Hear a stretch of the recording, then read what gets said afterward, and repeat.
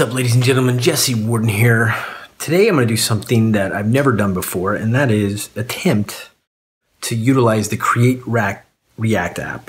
Create React app? I don't know what it's called.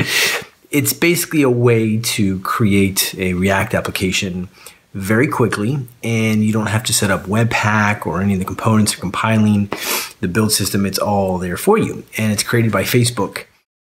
And it seems to, on Twitter, get a lot of positive press. So I wanted to give it a spin. I've been in Angular world forever. I've actually been in Python for 3 months. So I wanted to give it a spin tonight. And I looked at the site for about 5 seconds. So you're going to see me use it for the first time. And we're going to see how far we can get.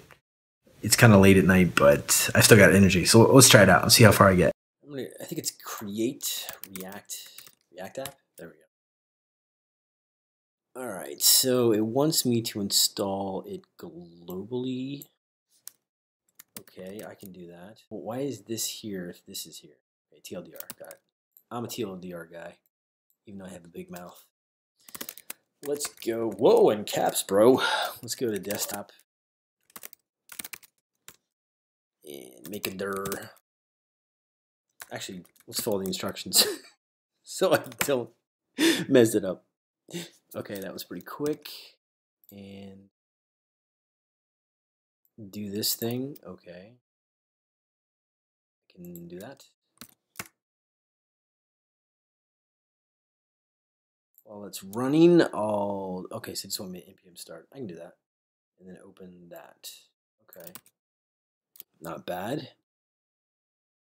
While this is installing, I want to point out I've never actually seen the Create React app. The last time I played with React was about, I don't know, a year ago for a job interview. They wanted you to build a React app from scratch, and I hadn't played with the ES6 version of React. I just played with the ES5 or 3 or something. And it was pretty fun, but at the time I was pretty heavily OOP focused.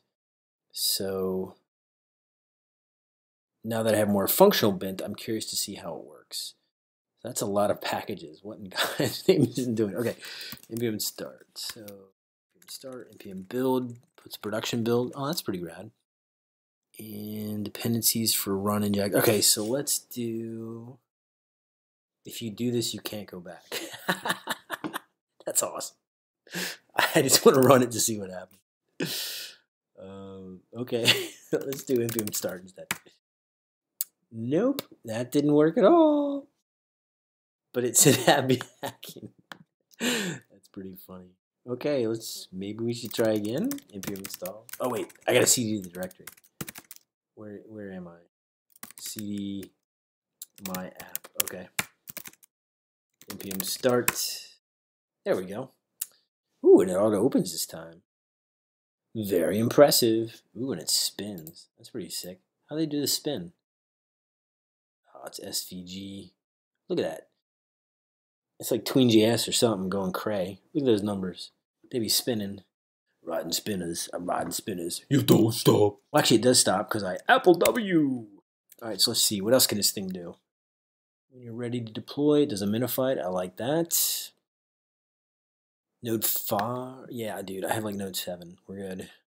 Ready directory, npm start. What kind of framework does this? Whoa. Okay. Holy fish. Framework? Is there a framework in here? No. Okay. Let's go take a look at the code. Maybe there's something interesting there we could take a look at.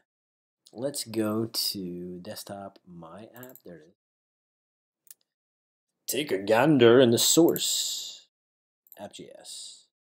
Okay, so it's got a basic React app. Ooh, there's the logo. And extends component. By the way, if you've never seen React before, they put everything in JavaScript, which I like a lot. This is something called JSX, which is basically JavaScript HTML, and they parse it and do DOM diffing, and it's really cool and really fast, really easy to read, and CSS is still a pain in the neck. You still got to do these crazy objects, but it's pretty cool. I'm impressed. So I can create my own components in here. Let's see. They got unit test for it. What are they using for unit test? How do I do tests? Let's do tests. Let's see if it works. So I'm gonna Control C once or twice. There we go. npm test. Let's see what this thing does. Not bad. P to filter by name, Q to quit watch. Oh, it's in watch mode. Very impressive. Yeah, Facebook has got some game. Game, guys. All right. Pretty simple React app. Let's see if we can create a component. Let's see how... It's been about a year since I messed with React, maybe more. Let's see if I can remember how to do this.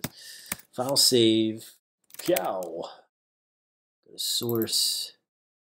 And cow.js. And I forget all the components I'm supposed to use. Let's get rid of these guys. I want to render a div. It says moo sucker. Sorry. There we go. Got our div. This is a moo component. Actually, it's a cow component. Sorry. We're going to copy this out. And let's see if we can import it. Import cow. Is that a default export? I didn't even look. Yes, it is. Okay. Import cow from cow. So far, so good. Let's go back to npm build or run or test or I forget the commands. What was it again? npm something something. Goodness gracious. Start. I just did a tutorial on this yesterday. I don't even know the default node. That's pretty funny. All right, so we got this. Let's see if I can do inside the get started. Let's do my cow component. See if that works. Okay, it built successfully. Man, what's up? React is so easy. Facebook is awesome. I'm very impressed. Cool, let's see what the build does. So I'm going to run npm run build.